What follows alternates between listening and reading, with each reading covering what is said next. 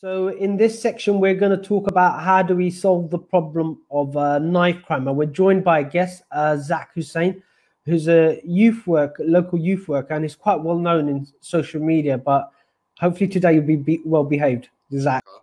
And I've had the opportunity of sort of working in various boroughs in London, but also abroad as well. I had the pleasure of doing youth work in Switzerland, South Africa, the Czech Republic. I'm currently running my own consultancy, and I'm working with the government quite closely to support change from the lockdown and COVID, and how the youth sector has had to develop over the last year or so, including digital youth work. I myself am a product of youth work. My youth worker, Shabu, he's still within the service here in Tower Hamlets, and I'm someone that has had experiences of growing up in Tower Hamlets, but the youth centre that I used to go to, Link Centre in probably by Bow, and also the Arbor Youth Centre, which I had the luxury of sort of managing once I'd sort of got myself into a formal career, was a testament to the willingness of the staff and also the commitment to young people in order for people like myself to achieve and succeed. I'm here today to talk about a topic which is quite close to my heart.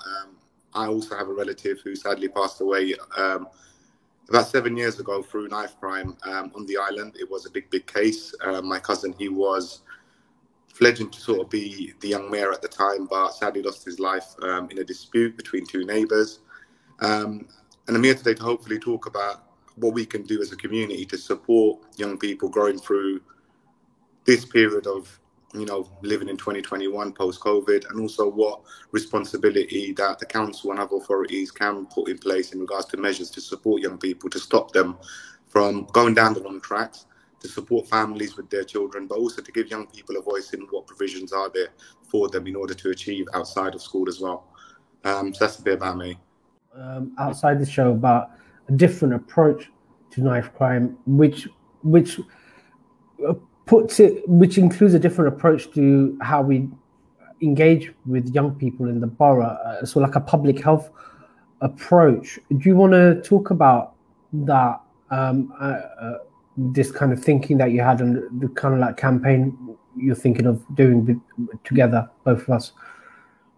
So Glasgow is very famous in terms of the approach that they've taken in terms of something called a violence reduction unit.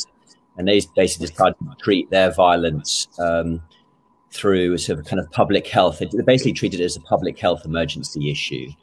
And the argument being is basically young kids are stabbing each other, and therefore it's a health issue. It's not an ASB issue. It's not a crime issue. It's a health issue.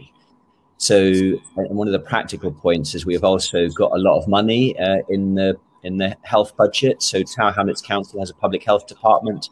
It's got about 40 staff and a budget of £35 million. And I'm pretty sure very little of that is actually spent on keeping kids safe from knives.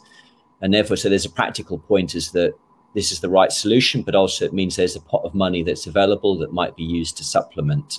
So in terms of the practical things that we're working on, and the reason why I was looking at my screen a bit while Zach was talking is because actually I was writing down some of the things that he was saying.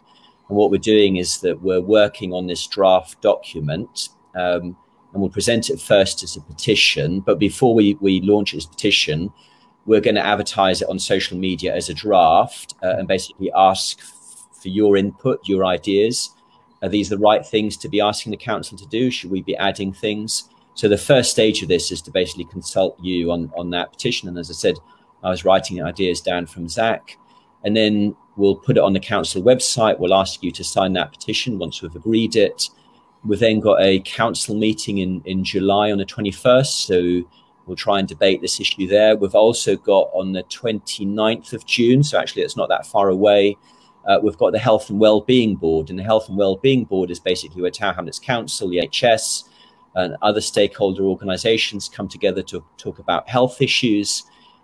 That body inevitably has spent most of the last year talking about COVID, but we think it needs to start talking about actually how we keep young children safe, and that includes from knives. So that's very roughly the plan that we've got, is a kind of asking what you think, and then doing a petition, and then basically going back to these two council meetings in June and July to try and encourage the council to be